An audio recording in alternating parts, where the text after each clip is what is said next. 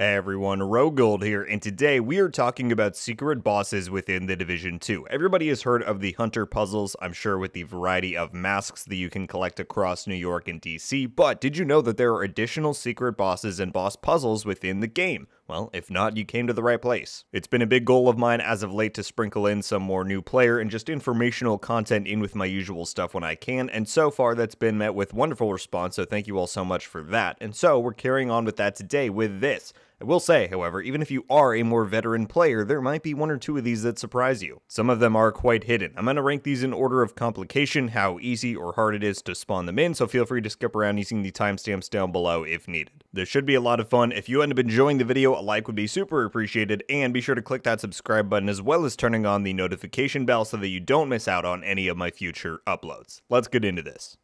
Starting with what is both a menacing boss and a super cool real-life Easter egg to the development team on the game. What you're going to want to do first is make your way to this location that I am standing at. This is over in the Constitutional Hall zone of the map off of 21st Street and C Street. You'll be standing in front of a ramp leading down to a garage, and that's where we want to head into. At the bottom of the ramp, you're going to take a right and hug that right wall all the way to the far end of the garage, where you will take another right through the blown open hole in the wall. Once inside there, you'll find yourself in a sewer tunnel and take a right once more and follow that tunnel as far as it goes. Before too long, you'll come across another hole in the wall on the left-hand side. Head through there. Now you're going to be inside of this kind of industrialized metallic room. You're going to want to follow where my character is going. All you have to do is just hop down below that initial platform, and underneath the walkway here, you're going to find an X on the ground. It's a little faint, but you'll see it there right under the light. All you're going to need to do to spawn this boss is stand on that X and use the Jumping Jacks emote. Keep in mind this is a free emote that everybody owns, so either equip it to your wheel or scroll through the catalog on the UI and perform it while standing on that X.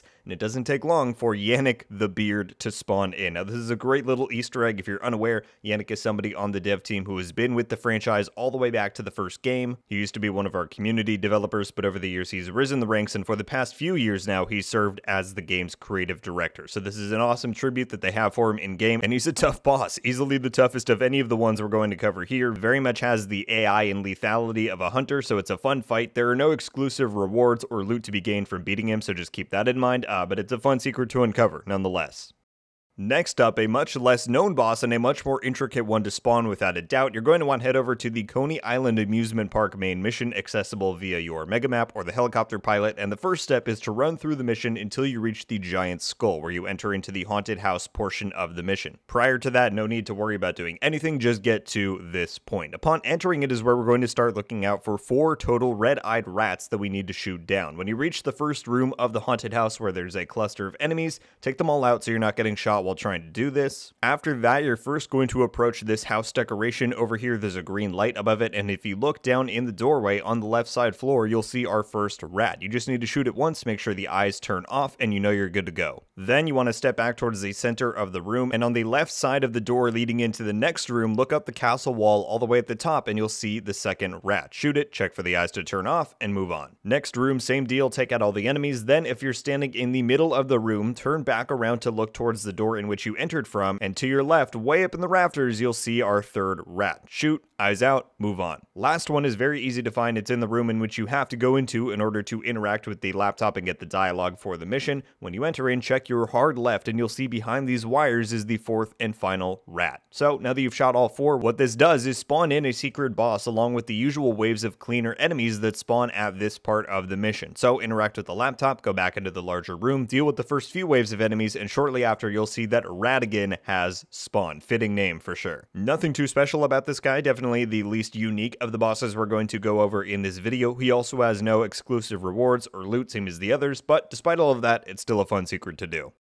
Okay, last but certainly not least, we get to our final boss. Easily the most complex to perform, but also the coolest boss of the 3, I would argue. For this one, you're going to want to come to the Manning National Zoo, again accessible via your map or the pilot. And the first step here is going to be to go all the way through a good chunk of the mission up until the crocodile pit. Once you clear out the pit, you're going to find yourself standing where I'm at immediately afterwards, and this is where the puzzle takes place. Now, there's a lot of ground to cover here distance-wise, and it can get confusing pretty quickly, so I'm going to show my map location location for each step here, and if you open your map from the starting position here, I think it's pretty easy to orient yourself within this little area, and hopefully that makes it easy enough to follow along with where I'm going here. So firstly, you're just going to step right on up to this first beehive. These hives are where you're going to be watching out for, and all you have to do is shoot it up a little bit, paint the target if you will, and soon enough you'll see the bees are swarming around it. It's a bit harder to see like this in the dark, but just make sure that you can see the little swarm of bees after you shoot each hive and you'll be good to go. So that's the first one. Then you're just going to want to turn right and go right up the short hill here, and here's the map location for the second hive, and same deal, shoot it and watch for the bees. After that, you're going to want to come back down the hill, go past the starting location and up towards where the mission usually guides you, and on the right side of the pathway you'll soon come across the third hive. I'll show the map location, shoot it, and move on. After that, go right up the stairs you're standing next to, but instead of going in the usual tunnel entrance, stay to the left, and you'll find the fourth hive at the far end of this pathway. Here's the map location. If you need it, you know what to do. Okay, lastly, this one is a bit of a hike. You're going to want to go back down and cross that main road, the main path of this area, and you're heading up towards the wolf habitat. You can either go through the habitat or take the back pathway like I am, however you prefer, but you'll see that once we're at the top, we have our fifth and final beehive. Here's the map location. You can kind of see the routes that I took to each hive there. Shoot this last one, and then you're on to the final step. Head back down through the wolf habitat, and you want to go right to where the third beehive was located, this kind of illuminated exhibit right here off of the main pathway, and if you approach the touch panel in front of it, you'll see that once you clear out all of the hives in the correct order, it is now interactable, and in doing so, we'll open a door just in front of you where the Agony will spawn in. Now, he's pretty cool. It's an outcast heavy, but one who has access to a rocket launcher, which is not a combination you find anywhere else in the game, I believe. And between that and the usual sledgehammer, he also has a stinger hive that he'll throw at you, so, you know, not a raid boss or anything, but he's got some armor. And again, because of that unique weapon and enemy archetype combo, I'd say this is easily the coolest of the secret bosses here. The Agony is definitely a fun encounter. Once more, there is nothing exclusive to be gained from fighting him, so if nothing else, do it for the thrill of dodging these rocket launcher shots.